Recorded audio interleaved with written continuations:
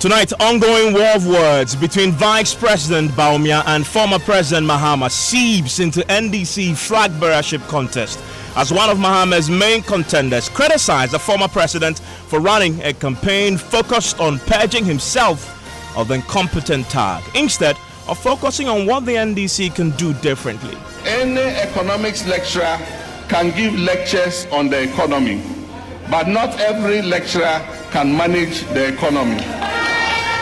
He wants to come and do more damage. As if he didn't do enough damage. Well, we are waiting for him. We are waiting for him. But the people of Ghana are going to be remembering any candidate based on alleged incompetence and incompetency. That is going to be a problem for any campaign message. So that we hear from NDC flag bearer contender Dr. Ekospio Gabra, who has tonight confirmed that there is a coalition of 5 flag bearer aspirants working together to get a level playing field in the race to lead the NDC. This is Top Story with Evans Mensah. And Top Story is always brought to you by Bond. It's also brought to you by Gasem Cement, the Nation Builder, Vodafone, the future's exciting, and Nationwide. Now, it is a contest that seemed to be heating up, but now there is a third factor. It was just a playing field of NDC aspirants seeking to lead the party into the 2020 elections. Then came along Vice President Dr. Bawumia, who, of course, through his own jabs at the person many consider the front runner in the NDC race, former President John Dramani Mahama, who has had his own say today, questioning and launching an assault on the Vice President and his office today. Well, one of the contenders in that race to lead the NDC, Dr. Ekospio Gabra, has today been criticizing the approach being rolled out, played out quite openly by former President Mahama and his advisors. He says former President Mahama is spending too much time focusing on trying to purge himself of the incompetent tag, responding to Dr. Bawumia when he should be, and the candidates rather, should be selling how the NDC can be different from the NPP. We'll be delving into the controversy a bit more following what has been happening today. But I wanted to listen to former President Mahama speaking on one of his rounds in the northern region, campaigning, attacking the current vice president, not mentioning him by name, but obviously referring to his previous lectures on the economy. They are going to give nursing trainee allowances. They are going to build warehouses in every district so that you can store your produce. I started the Northern Region tour this week, and I've been going around a few days already. And I haven't seen a single factory in any district yet. And the question we ask ourselves, where are the factories? Where are the factories? Where are the dams? Where is the $1 million per constituency? Now, what this teaches you is that it is easier to make electoral promises than to fulfill them. Making promises is easy. Fulfilling them is the problem. That is what NPP has taught us. It is easier to give political lectures on the economy than to manage the economy. Any economics lecturer can give lectures on the economy, but not every lecturer can manage the economy. To paraphrase, you can do all the propaganda you like to win political power. When you come into government, the reality of the people's lives will expose you. And that there is an obvious reference to the series of lectures that Dr. Bawumia, when he was a candidate in 2016 and 2015 in the lead up. In fact, starting from 2014, delivering series of lectures, some at the Central University on the economy, talking extensively about the depreciating cedi then. That was an obvious reference to those lectures, and he then draws a parallel between what Bawumia said then and how, as the chair of the economic management team, is running the economy currently. As you can imagine, Dr. Bawumia has been firing back. I hear the incompetent one says he wants to come back. he wants to come and do more damage. As if he didn't do enough damage. Well, we are waiting for him. We are waiting for him. Oh my God. But you have to remember what happened at the time we came into office. After many years of incompetent economic management. You cannot describe it as any other than incompetent economic management. After many years of such economic management, the people of Ghana gave us the privilege to change course. But after just 20 months in office, the difference is clear. There is a big difference. After just 20 months of economic management, if you look at the macroeconomic indicators, and they don't like looking at it because it makes them look bad, it exposes their incompetence. So that is Dr. Bawumia speaking, responding obviously to the attacks that you heard earlier from Mr. Mahama. Guess what? Today, there's another statement coming from the campaign team of the former President John Dramani Mahama, in which they attack the vice president, questioning the fact that he seemed not to have accepted the role as a vice president and has become a disgrace to the office because he's not holding himself out as such because of the comments that you just heard there.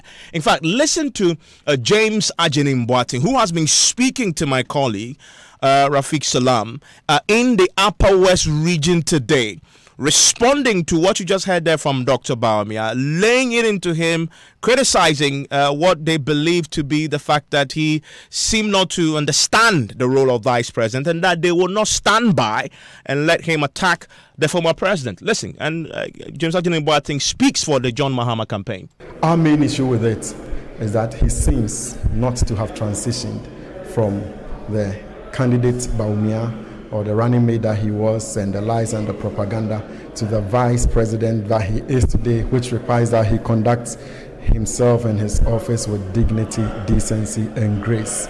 And that's precisely our point of departure with the comment that he made. So what exactly are you talking about? The content of that statement is despicable. That statement ought not to be coming from the vice president. We're talking about a man who has made promise to restore allowances to nurses, trainee nurses. As you and I do know, on a daily basis, these nurses are agitating for the payment or as a result of the non-payment. This is a man who made promise to trainee teachers to restore their allowances. You do know that on a daily basis, the teachers are agitating for the restoration or the payment to be made. Here is a man who has promised one village, one dam. I am happy to be talking to you, Rafiq, because you are a very proud son of Wa. Show me where, here in Wa, that you have one district, one factory going, where you have one village, one dam ongoing, where you have one district, one warehouse. This is a man who is very government, has broken literally every single promise that it has made. 2 years into his 4-year term, I don't think that it should take Dr. Mahmoud Bawumia to be making the comments that we see him making propaganda. In any case, we are talking about a man whose credentials as a two-faced, or is it as a hypocritical politician is clear to all. It is under Dr. Bawumia. In fact, he spearheaded the campaign to go into senior secondary schools prior to the 2016 elections and do partisan campaign with students. As you talk to me now, you are aware that the headmaster of Tampene Senior High School has been suspended because we are told that an NDC national organizer hopeful went into one of the schools and interacted with the students. Have you heard Dr. Bawumia's own comment on this? Shouldn't he be the one leading the charge, saying that this cannot be right because this was the very thing that how he conducted himself? I mean, so what we are saying is that we are not going to make anybody take former President John Dramani Mahama for granted. We are not going to let anybody turn him into his or her punching bag. We won't throw the first blow, but if it is brought to our doorstep, we will hit back in equal measure. And we are sending that message clearly to Dr. Bawumia and anyone else who intends to do that. Well, this whole controversy, the war of words, the feud between the vice president and the former president has seeped into the NDC's own internal contest to lead the party into the 2020 elections. Today, Dr. Kospio Gabra, one of the main contenders in this particular race, has been speaking about it, criticizing the approach. He says the former president should not be focusing too much on trying to purge himself of this incompetent charge, and that the focus rather should be on trying to sell the NDC and how it will do things differently if ever they are elected. We'll hear from Dr. Spio Gabra shortly, and his confirmation also today that apparently there is a coalition of 5 flag bearer aspirants who have been meeting in a joint effort to get a level playing field. We'll be disclosing that shortly. Stay with us. But let's go on to the phone lines. And my colleague Raymond Akwa is joining me in the studio as well as we begin to dissect what really is happening between the former president and the vice president. What about the man whose name is going to be, an image is going to be on the ballot in 2020? Nana Addo Dankwa Akufo-Addo himself. Then the former president seem not to be going at him too hard. We'll be analyzing what's happening. Is it a campaign strategy and the implications of that? Pius Hajide is the Deputy Information Minister, joins us on the telephone line right now. Mr. Hajide, thank you for your time here on Top Story. Thank you, Evans, for having me. Now, the charges simply, why is the vice president doing propaganda when he should be focusing on assisting the president, govern the country, and manage the economy?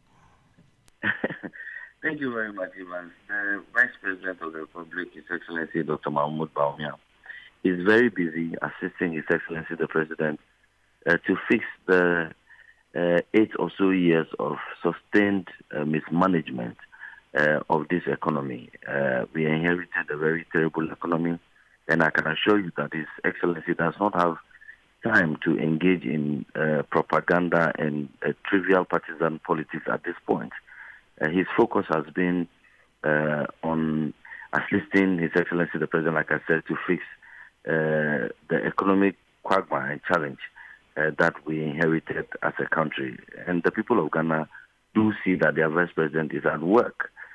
He was at the forefront of leading negotiations for the 2 billion Sinosure hydro framework, that beautiful barter arrangement that will see proper infrastructure transformation as far as this country is concerned. Everybody would recall that His Excellency the Vice President was in the lead, in fact, in charge of that successful negotiation, and so on and so forth. So he's a very busy person managing the economy as chairman of the economic management team, making sure that inflation is coming down. So if you claim he's busy, and yet he gets time to throw jabs at the former president when there are urgent matters of state to attend to? Well, I think that we rather have to advise the former President John Mahama and managers of his team to focus on the NDC and their internal elections. He doesn't seem to know what time is it right now. You say that. I mean, they can choose not to focus on that, but the vice president hasn't got that luxury, unfortunately. He hasn't. He's a vice president of a state with challenges. Everybody admits that. He doesn't seem to be focusing. That's the allegation against him. Can you address that? Of the NDC. That same NDC, which not too long ago he had cause to describe as a lame horse, okay, and that the party was unattractive. again, not too long ago, the former president also is on record to have characterized the leadership of the NDC as people who stood accused of corruption and diversion of party resources and material, and so on and so forth. I can go on. Now, here is the gentleman who wants to lead the NDC as a very become the president of Ghana. He himself has spoken about major challenges that the NDC, the vehicle that he intends to ride on, faces. And that vehicle is the vehicle to which he will be made president in his mind. Okay, but even on the campaign, speaking to the NDC, we have not heard one statement from former President John Mahama on the state of the NDC and what. But Mr. Hajide, why does that concern you? I'm talking about the vice president, who is the second most important person in this country, and you will rather choose to talk about what the NDC, a private organization, chooses to do with themselves. No, I thought that we were having a conversation. But I'm asking you a direct question about the vice president. The accusation is that he's spending time talking about the former president when there's an important matter of state things in the state to do. You say he's important, you say he's urgent and he's busy, and yet he goes on platforms and he's spending time talking about the former president. Well, my understanding is that from time to time, the former president ought to be reminded of his record, the abysmal record that he left. You recall that by 2008, when the NPP was leaving power, and when His Excellency, the former president, was also coming in, also again at the helm of affairs as the number 2 man at the time, our GDP growth was around some 9.1%. When he was leaving in 2016, it was a meager 3.7%.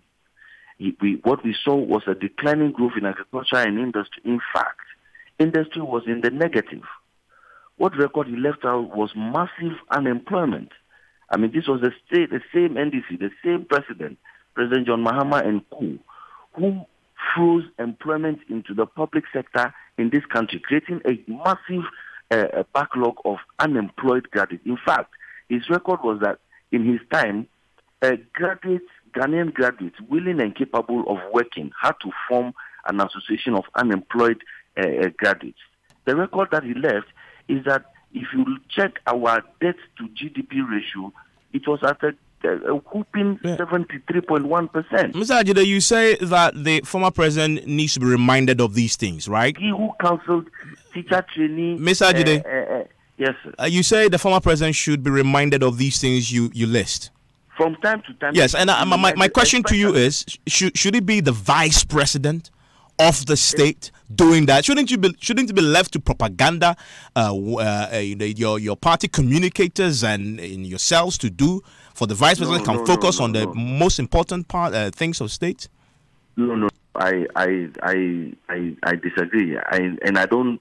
For me, this is not propaganda. If it were propaganda, we can argue that we all should not do it. We shouldn't even be left for some people. We don't believe in propaganda. These are facts. These are statements of fact. They are historical records.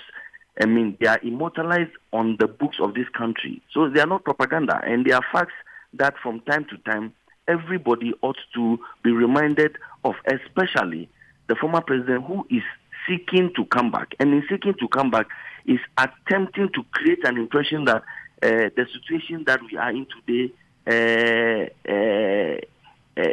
was any worse than he left this country. Yeah. That one, we owe it a duty to the people of Ghana, even to him, former President John Mahama, to remind him that, no, hold on a second, you may be forgetting, but what we see today is a far, far better record compared to yours. And so you're saying that the vice president, we can expect him to go after the former president, and this won't stop? Mr. Ajide, you're saying that the vice president will still go after the former president and this won't stop? I don't see it as going after anybody. I mean, he will continue reminding him of his failures, as you put it. No, I'm saying that the people of Ghana ought to be reminded from time to time about what our history has been, especially when a gentleman in question himself, the former President Dramani Mahama himself, is on record to have accused us of having short memory. He says that the people of Ghana have a short memory, and it is looking like he thinks that, people will forget the records, and then he can come in all kinds of condemnations of the current system and all kinds of. Mr. Ajide, I must say that I'm grateful that you joined us on this all-important conversation, and of course the controversy surrounding the former president and Dr. Bawumia isn't going away, and in the NDC itself there are other flag bearer aspirants who are currently criticizing the approach. Listen to Dr. Kospio Gabra. As they go out of a meeting with me, go and ask people in your own community which of the NDC candidates, if we brought, will your community vote for?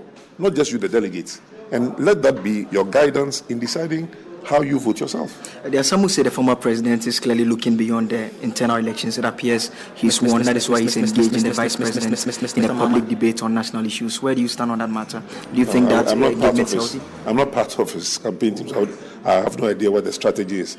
We'll leave that to see if that strategy works. But the banter with the vice president, what do you make of it?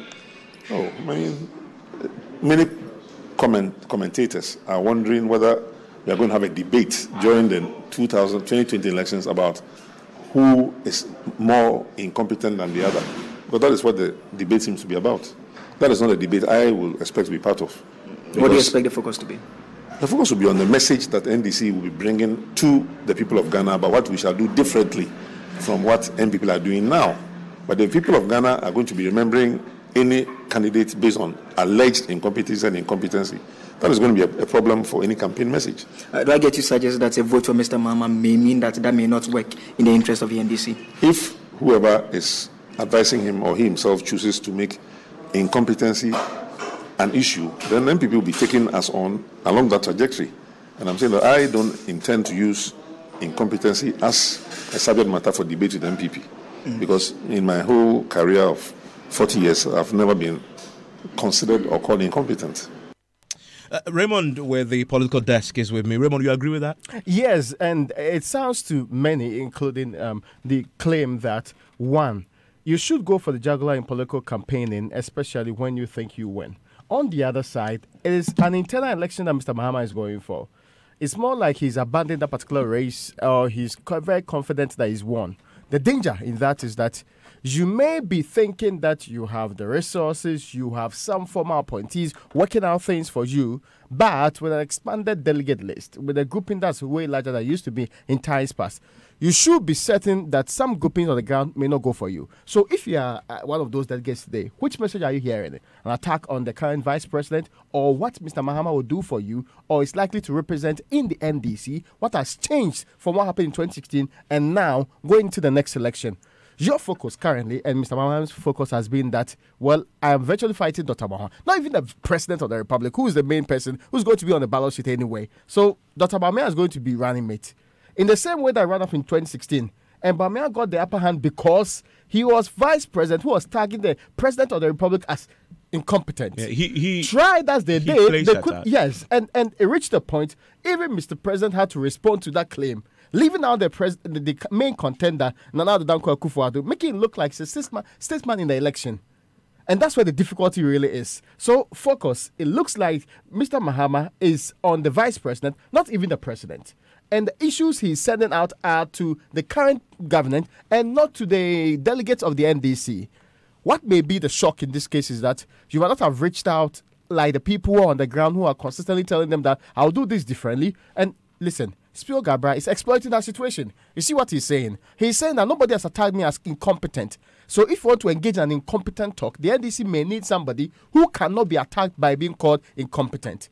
What you don't do is to forward that conversation with the man who's consistently going to reference you in that particular capacity and losing out on your own grounds.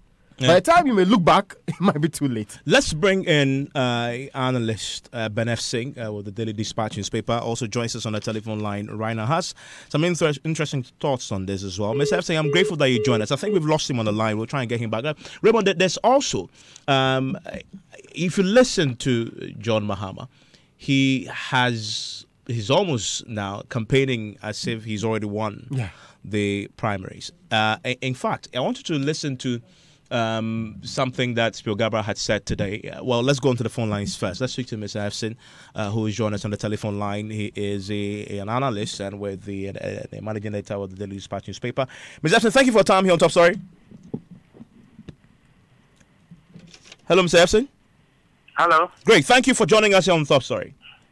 Good evening. Good evening to our listeners. Well, we just heard Spio Garba say that the approach where the former President Mahama seemed to be attacking and engaging, the current Vice President Bawumia, and, paraphrasing, trying to purge himself of this incompetent is not the way to go. And his belief is the focus should be on selling the NDC and pitching it as a credible opposition to the MPP, highlighting what they can do differently. Do you agree with that? Thank you, Evans. I believe that Mr. Spio Garba, unless I read wrongly, he said that President Mahama's government performed far better than what the current Akufo-Addo administration is doing. That's one of the biggest endorsements that delegates decided would take from somebody who aspires to replace Mr. Mahama as the next flag bearer for the party. Two, if it was him, Mr. Spio Garba, and he's attacked by the vice president, will he sit down and expect somebody to reply? So I think that basically what Mr. Garba has said and what he's saying is for the delegates to decide whether they want Mr. Mahama or not. Because the delegates would think that Mr. Mahama is being weak, he's being punched, and he's sitting down, hands in between his thighs. But what if the vice president is simply throwing a bait to Mr. Mahama, knowing that he will follow the bait? In fact, to be honest, if I was an unconfirmed, I was an undecided delegate of the NDC, a statement that the Vice President Bawumia made, that Mr. Mahama should come, they are waiting for him. I would think that Mr. Mahama is somebody they are afraid of all the contestants. Because if I was Mr. Vice President Bawumia and Mr. Mahama is a weak candidate, I'll keep quiet for him to come. I will not try and think that we'll pummel him. I'll keep quiet, let him come, and he'll be a soft punch. So once you say that he's the one that you are waiting for him, if I was an unconfirmed delegate, I'll say, look, this is somebody that the MPP is afraid of. And secondly, if you listen to the Mahama's language in the campaigning, he appears to be campaigning as if this is a straight race in a general election. This is really a campaign about the delegates. Do you sense that, and can that be potentially damaging? On the other hand, no. What stops Mr. Spio Garba, Sylvester Mensah, Professor Alabi, for example, or Guzi, responding to whatever is happening? I mean, clearly, until further notice, the two parties that voters will alternate for power is MPP and NDC. So if you are contesting, you are going for unconfirmed delegates who have not decided their vote. And, well, the president has admitted that things are not easy. And you are not going to offer alternatives if you come. So what are you trying to do? Because the delegates will want the NDC to be back in power. So, Evans, if you are not addressing the challenges as at now, that will stop them from also commenting on the current state of affairs in the country.